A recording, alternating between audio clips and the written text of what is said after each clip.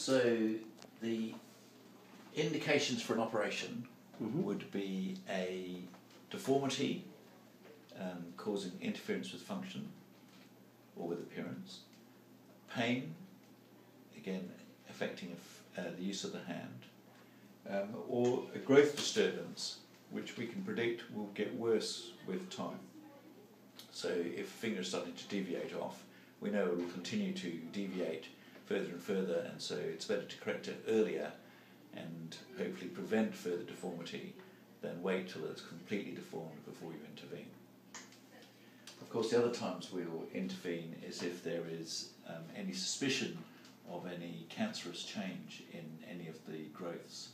So if there's constant pain, rapid growth of a bone, or if the bone loses a lot of bone around the area of the growth, then we might be suspicious that there's been some nasty change to the type of growth within the bone, and then we will intervene in order to get a biopsy or to remove it. Okay, so the main indicators would be pain to keep aware of, to be aware of? Yeah, so for the concern with this condition is that there is a risk, because it's a abnormal growth of cartilage within bone, that with any abnormal growth, instead of just being an abnormal growth that's not cancerous, it actually converts into a cancerous growth.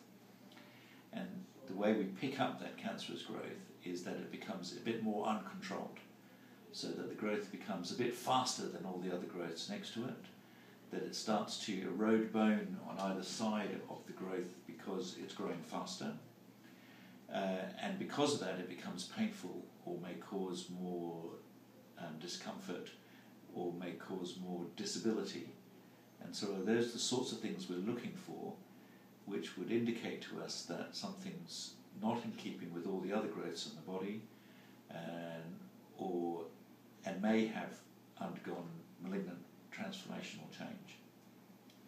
A lot of the time we're wrong, but it's better to be suspicious and biopsy something and discover it's nothing than to miss it.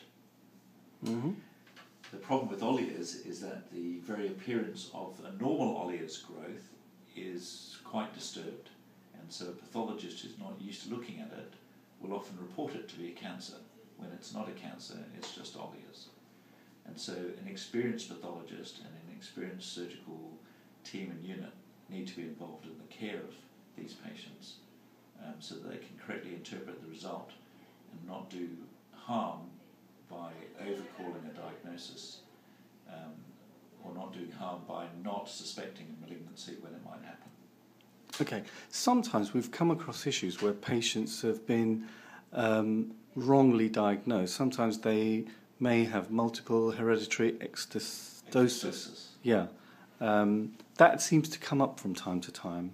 Yes, so hereditary multiple exostosis is another congenital condition of bone that doesn't look like this. It has growths of bone next to joints, but can cause similar problems with deformity, stiffness, arthritis, pain, shortness, and so the result of the abnormality of growth is very similar. The outcome may be the same, but the cause is different. Yeah. Complicating matters, patients with Olliers can get exostoses. Oh, I didn't know that. Yes, so if you see an exostosis, doesn't necessarily mean hereditary multiple exostosis. It might be Olliers syndrome. Right.